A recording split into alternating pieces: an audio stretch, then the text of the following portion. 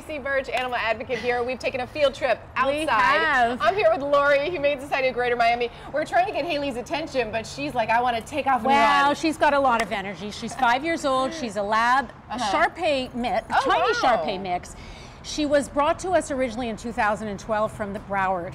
And then she was adopted, and she was brought back at the end of 2016 because her owner didn't have time for her, and it was so sad. I hate to hear that. I hate to hear that. She's a great girl. She really does, but she has tons of energy. She loves to run, so she'll really give you that good workout. She is very gentle, though.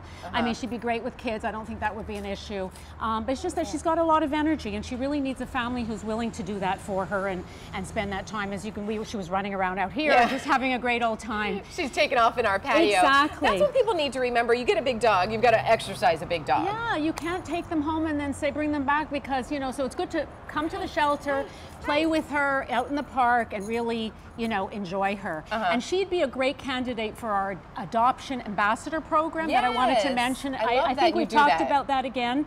It's a part of a foster program that we have. The only difference is they get all the same stuff that we would normally give any, you know, foster parent, except that they get this blue vest that says adopt me. And what they do with the dog is that they bring them to all kinds of social events and so forth to really help socialize them and, you know, get them out there. They're usually for dogs that have a little more harder time getting adopted. I love that you do that so we can know that you have these animals up for adoption. Whoa!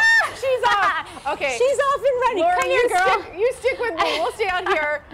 She's a lot of fun. I think she found her new owner in the Local 10 newsroom. That's what I think just happened. Absolutely. She wants to have a lot of fun. She sees everybody through the windows and she wants to have that fun. All right, Eric, we're going to track her down. You check on things in the studio. Here she goes. Here she is. Come on to the studio, She's a great Haley. girl, though. She really is. She's very gentle. That's the main thing.